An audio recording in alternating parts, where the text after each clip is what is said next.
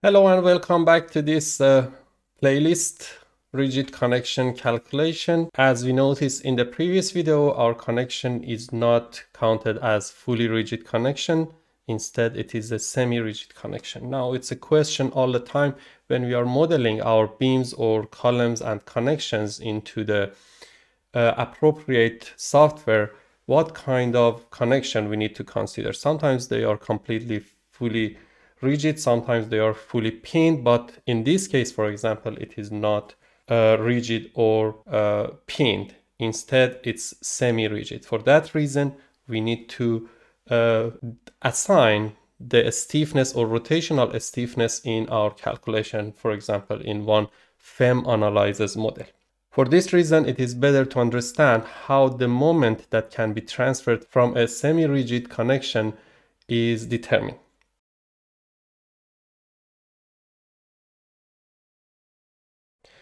Assume that we have a beam with the length of L, and if we put the load as distributed load here Q, and as far as it is under a semi-rigid connection with the stiffness of, let's say, K, or as far as we calculated with S, let's go with S.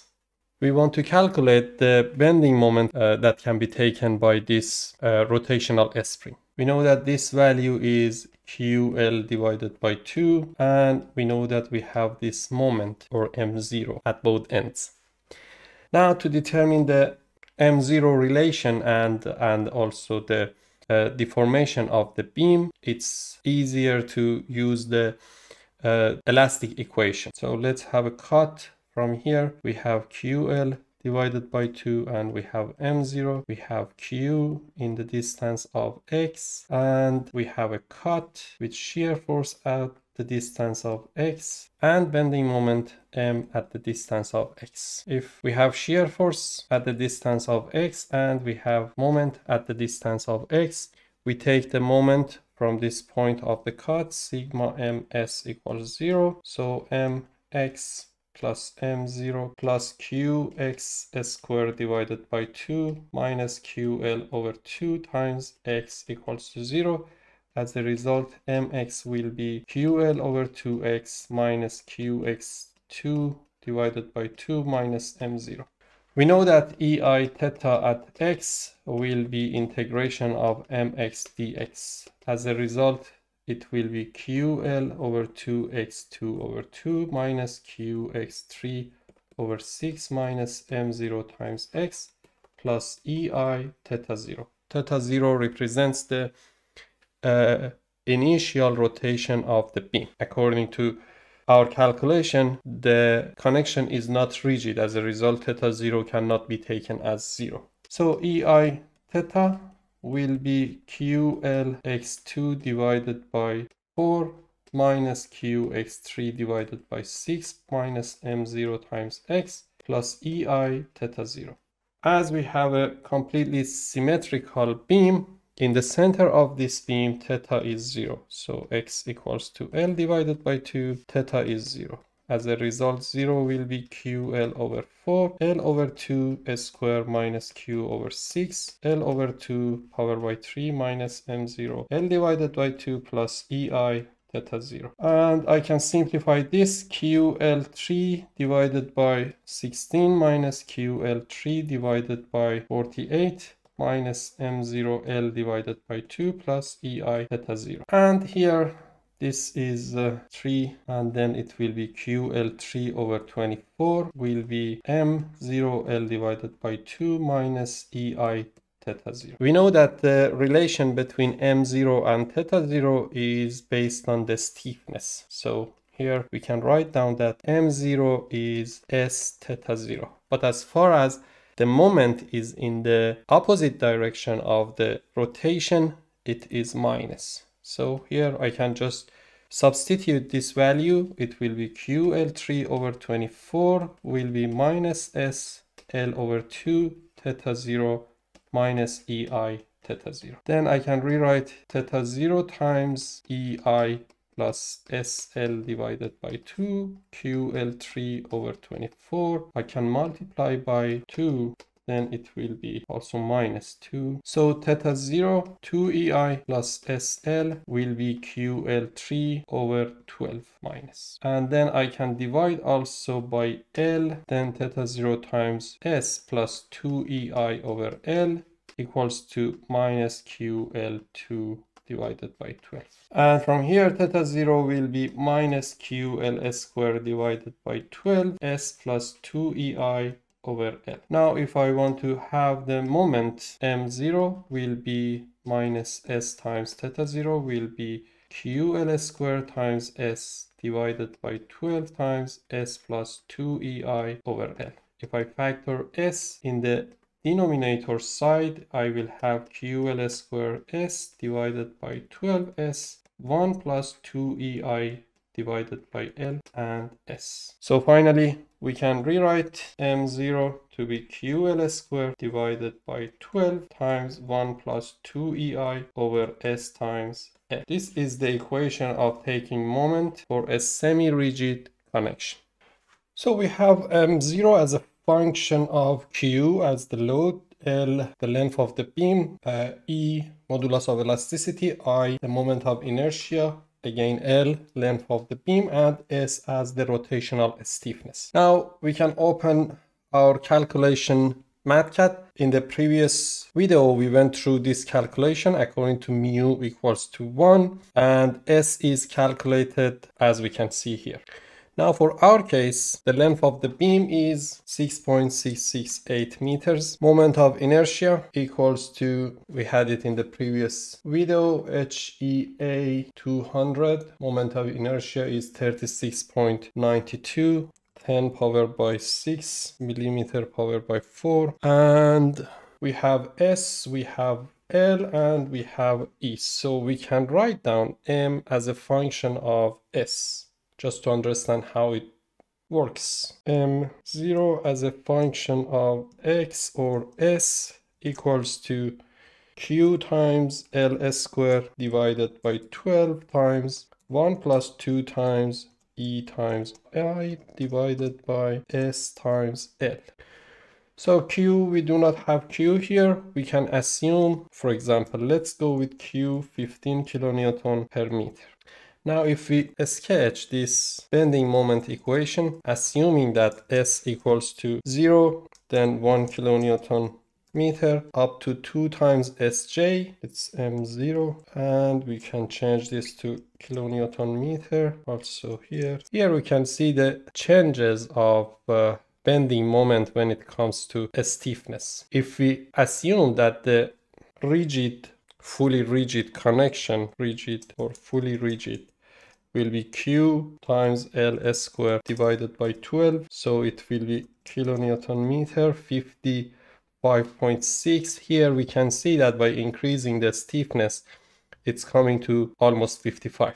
Now, if we put a marker here as Sj divided by kilonewton meter, here we can see that it's obvious that something around 49 kilonewton meter should be considered for our case. So if the load is going to be 15 kilonewton per meter. So this is the graph to show that when we have very small rotational stiffness, it's very close to be completely pinned. And when the rotational stiffness is increased, then the behavior of the connection is changed gradually to be more rigid.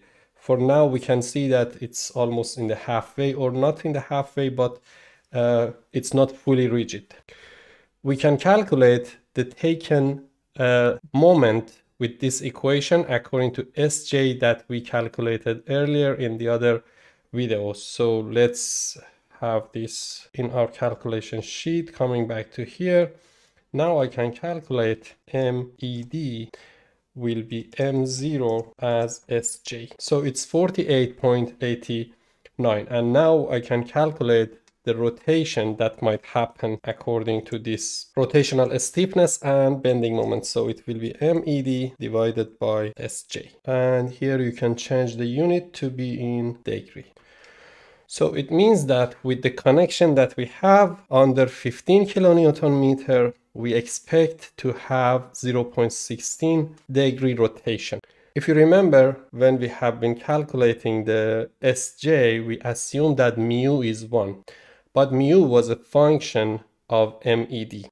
So let's put these in one area from here.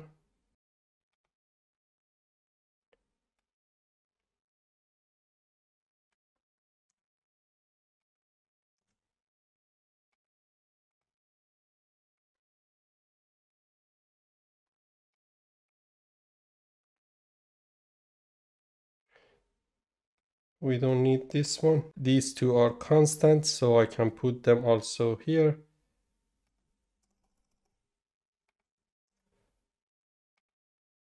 S is calculated according to the given mu, and here we have Q, ms as a function, med and theta are the moment and rotation. Now we can bring the equation from Eurocode how to calculate mu. So this is the calculation of mu, and it depends on med. So here is med calculated for the given Sj, and mjrd is 90 kilonewton meter. We calculated earlier.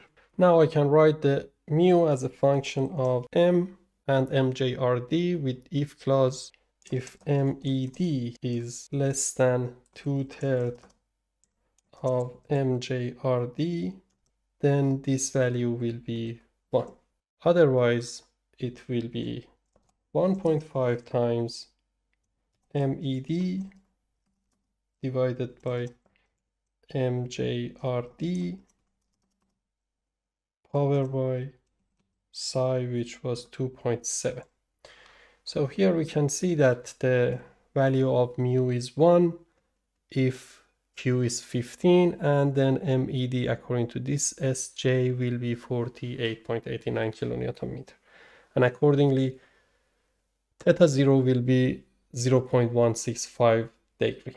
Now, if we come back to our notes, we can bring this graph. This is S in kilonewton meter, and this is M, also kilonewton meter. And we know that for now, Sj is 1.710 power by 4 kilonewton meter, if we assume mu is 1. And also we can bring this calculation.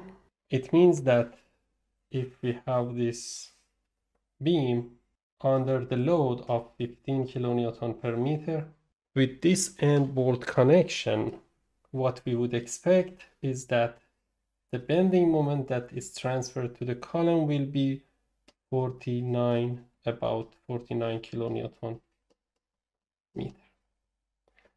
And for the deformation, the angle of rotation is around 0.165 degree. Now let's change the value of Q.